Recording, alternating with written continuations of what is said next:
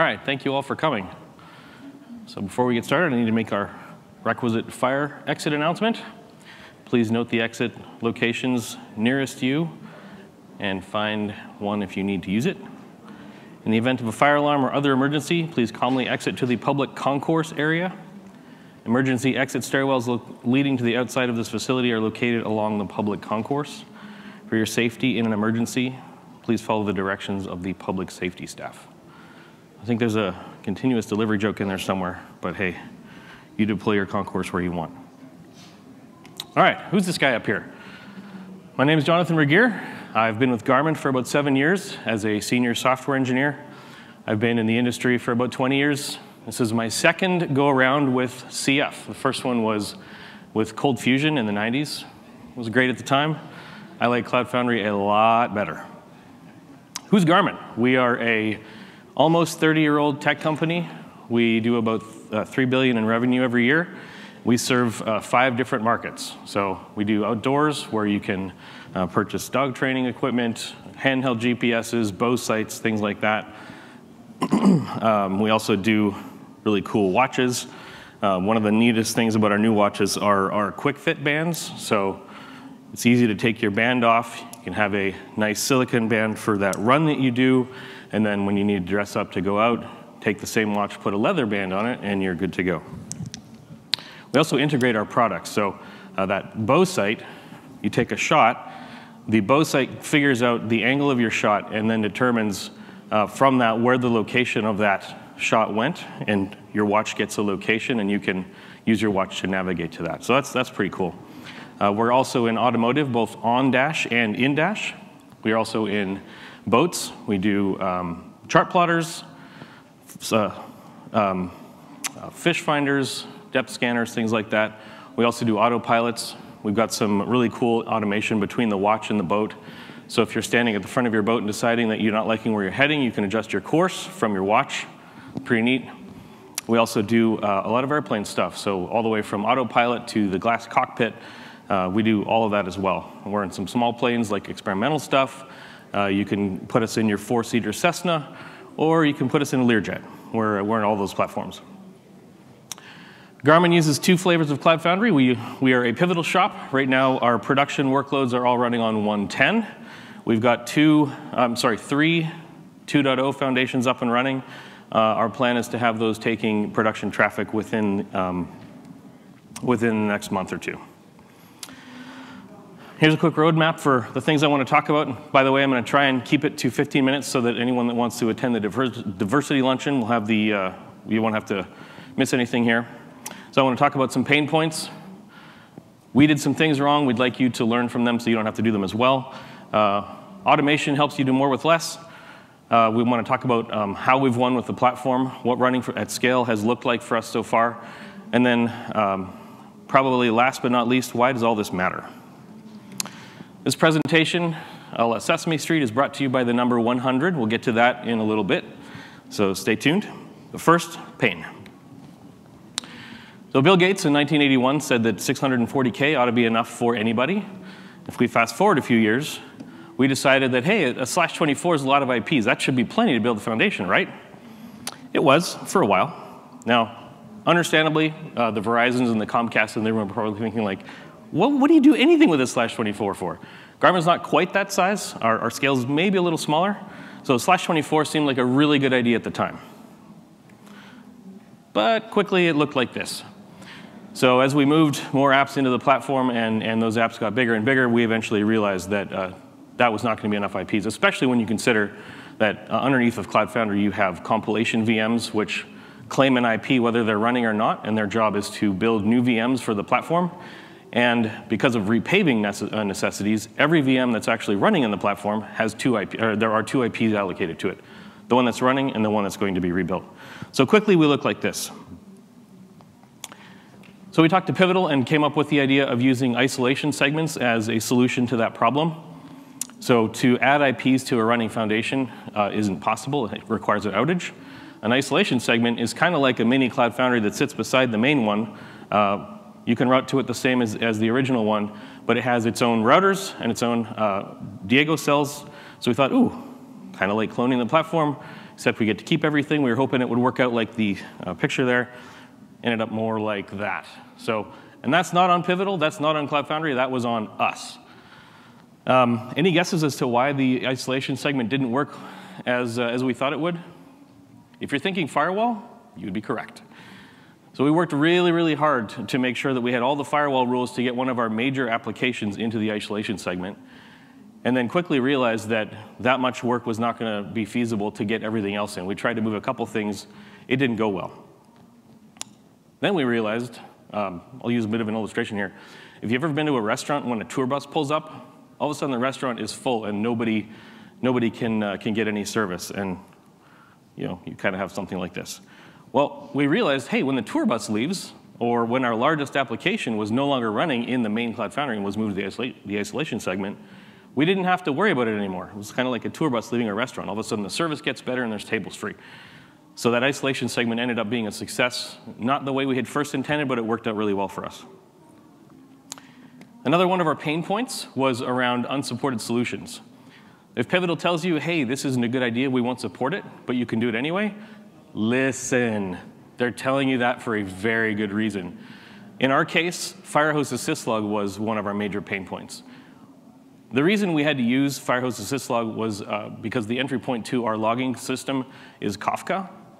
Our goal with Kafka was to bring logs into Kafka first, and then anywhere we wanted to stream them was merely another thing reading off of Kafka. So rather than putting the load on the platform doing the work, the load is on Kafka, whether we want to stream to one place or 3 or 4 or 10. So we have good reason that we wanted Kafka and ended up having good reason to use Firehose Syslog, but we ended up scaling the platform quite a bit just to handle Firehose Syslog.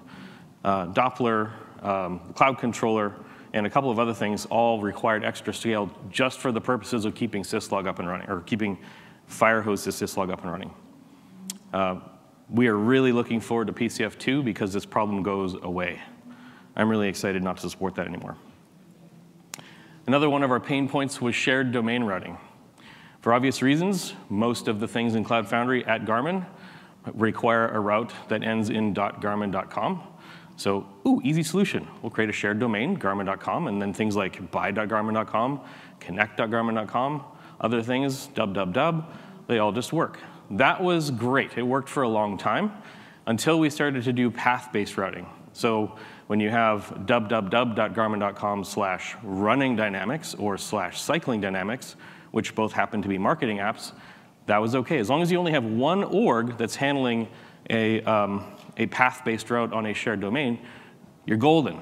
But when we got to services.garmin.com and we started to put services into the platform, where not all of the orgs that are running services are the same, we have multiple groups building services, we quickly ran into problems. The solution is private domains, which can be shared, so you end up with, instead of a shared domain, a shared private domain. And what we decided to do was have an ops org that owns all of our domains, and then we share those domains with other orgs as necessary. That worked out really well. It took us a little work to get there. Getting rid of that shared domain was challenging, but it worked out for us. Let's move to automation. One of my personal pain points was managing the platform.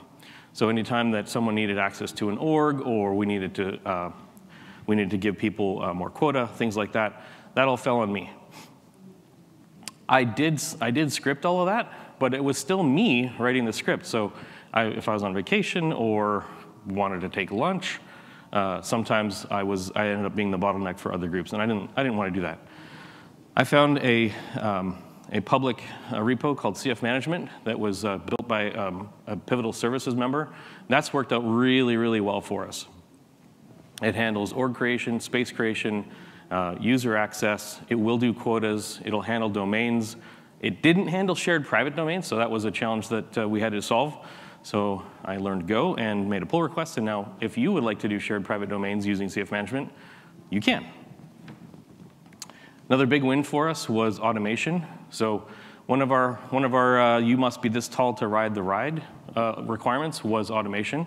So we used pipelines for all of our apps, and those PCF2 foundations that I just talked about All of those are deployed via pipeline. So from creating the ops manager, the ERT, all the tiles, all the users that are needed by the platform, such as build pack management, the user that CF management runs under, all of that happens off of pipelines that are deployed by Concourse. All right, let's get to those cool numbers. So this is our first 100. Now, again, if you're a Comcast, you might be like, oh, how quaint. But remember that /24?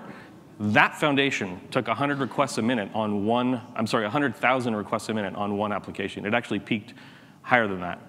Now, again, that's one application. That is an application called Connect that handles most of the stuff with our wearables and our running apps and things like that. That app is really, really peaky. So on a Saturday or a Sunday when half the world goes for a run, we have a really, really bad time about 2 hours later when they all come back and they want to see that data.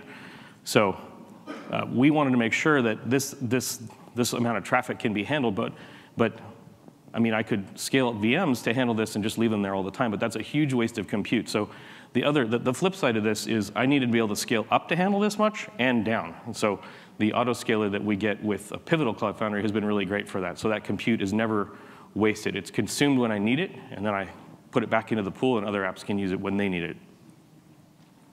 So that's burst traffic. Now, we also sustain a lot of traffic. We've taken 100 million requests a day for quite a while.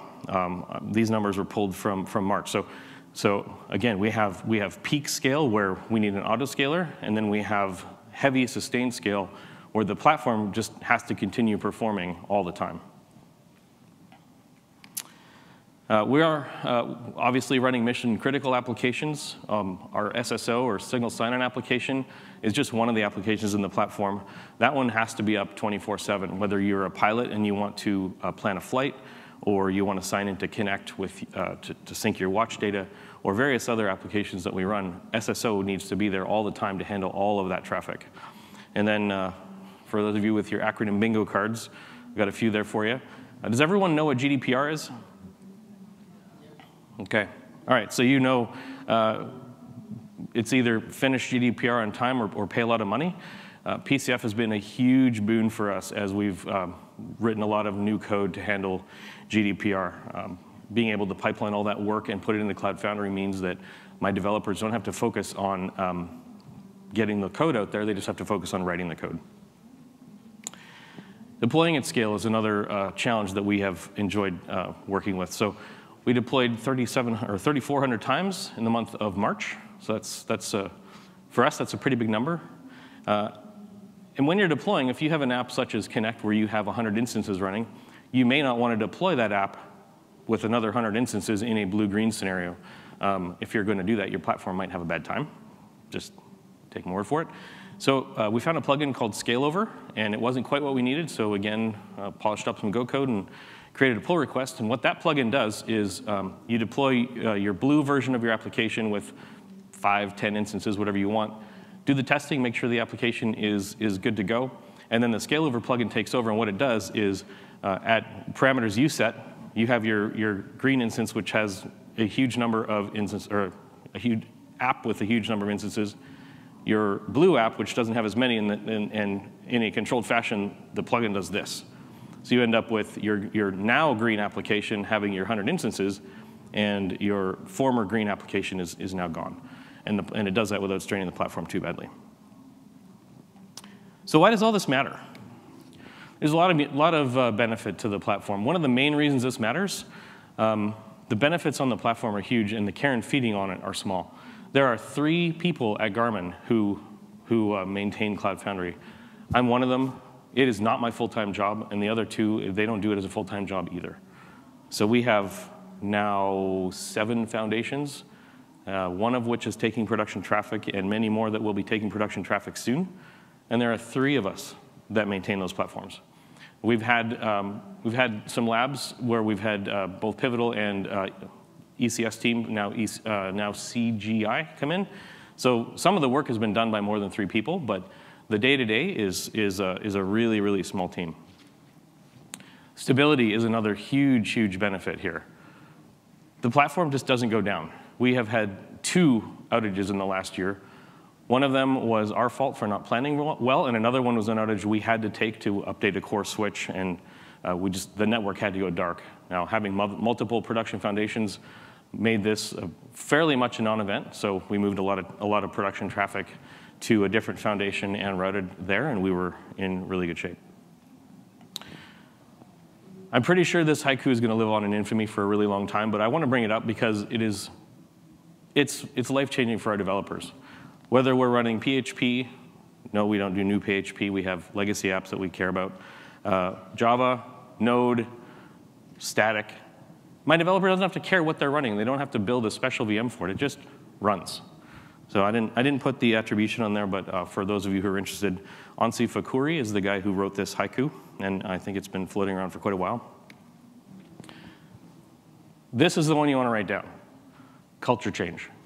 Culture change is hard. We've heard that on the stage, the keynote stage, a few times, and it's not the easiest thing to do, but when we don't have to worry about where my code is going to run, whether it's like, oh, I need to find a VM where I want to run this new idea that I have, or I need to find a place to run this giant production application. In both of those cases, I don't have to care. I have a platform, and it runs my code for me. I can set up sandboxes easily for my developers. One of the things Garmin's been focusing on for a couple of years is figuring out how we can get developers spending more time coding. And we've done things as crazy as, hey, let's try and get developers out of as many meetings as we possibly can. That moved the needle a little bit, but Cloud Foundry has been the real needle mover for us because now a production deployment isn't, okay, let's make 4 tickets. We have to write instructions for the team that's going to actually deploy this to some VMs that I'm not allowed to touch. All of that's gone. And my developers have pipelines where they deploy their code. So that's been the huge needle mover for us to get us back to writing code. That concludes my presentation. Thank you all for attending, and I'm open for questions. Yes? You mentioned that you're able to manage with 3 people in foundations. What's the scale of that? And did you initially have more and then scale down? The people? Our initial team, I think, was 4 or 5. We've had a couple of dojos, like I said, with Pivotal and with ECS teams. So those got as big as 7 or 8. But we've never had a ton of people. I touched on it briefly, but we just spent a significant amount of time. I think we were in our lab for 4 weeks building out that concourse pipeline. And once we move everything to 2.0, every single pipeline or every single foundation we have will be deployed by a pipeline. And so then the work to get everything set up is now fill out the pipeline parameter file, which is a fairly decent sized file. But once that file is filled out, you create a jump box, you deploy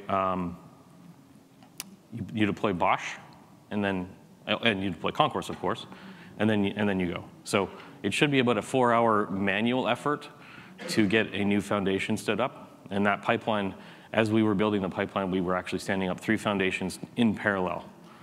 What scale, how many microservices in each I don't have a number, an answer for you. Hundreds. I think our current production app instance count is in the 300 to 500 range, and then we're over 1,000 in non-production, and we're growing all the time.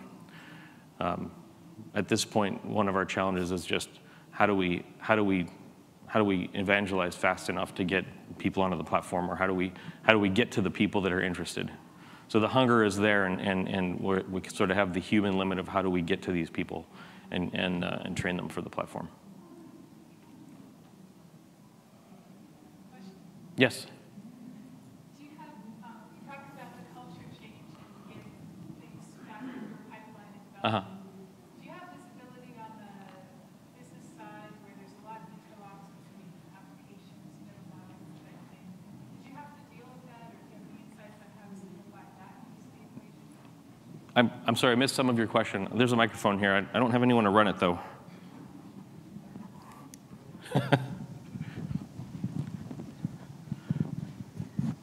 You were talking about culture change and yes. getting things to run much faster through the pipeline, great for developers.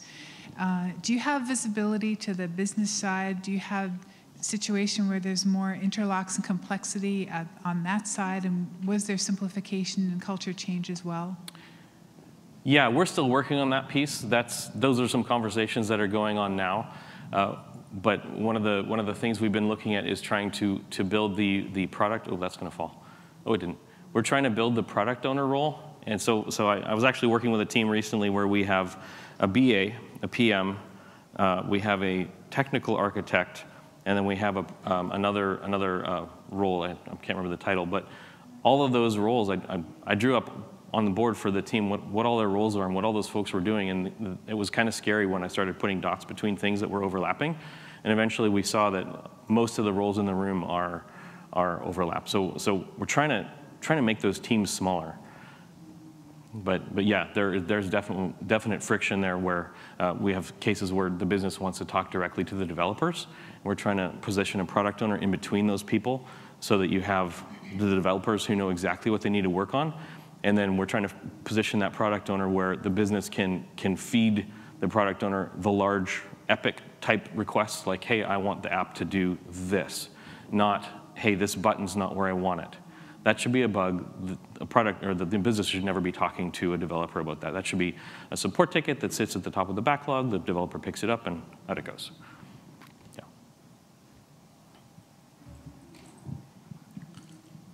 I saw that you still have some 1.10 foundations. I was curious how you're handling upgrades. Are you doing in place, or are you doing side-by-sides with the 2.0s? All the 1Xs, we've upgraded 1X in place. We've started with non-prod, made sure everything was happy, and then we've deployed the upgrade in place. And that's been largely successful. We've covered or uncovered some gotchas as we've deployed in the non-prods, and then the prods have gone pretty well. I'm not sure if Pivotal would say it's a good idea to take a 1X to a 2X upgrade in place. The versions are so different that we felt that wasn't a good idea. We also decided on the development side, we're iterating everything. And we kind of realized when we first built the foundation, we had this idea that, oh, this is awesome, we're done, we're good. And that's just not the case. We need to iterate everything. So we're pipelining. There's a number of other things where we realized some of our mistakes in the 1X foundation, and we decided now's a really good time to scale up a lot.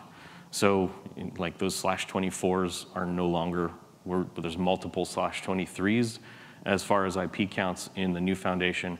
And just because it's so different, we've decided that we're going to ask developers, we're going to run them both in parallel for a certain amount of time and ask our developers, hey, I realize you've got your code running on the 1.0 foundation. I'd like you to run it on the 1.2 foundation or the 2.0 foundation. That gives them time to update their pipelines, make sure everything's good before we actually route our production traffic there. And then once they're done, we're going to shut that 1.0 foundation or that 1.10 foundation down. But yeah, all of our previous upgrades were done in place. We just felt the 2X foundation was a big enough change that we didn't want to run in place. And then going forward, are you doing automated updates? Yes. Yeah, the goal is that the pipeline handles everything, and that three-man team is able to focus on other things.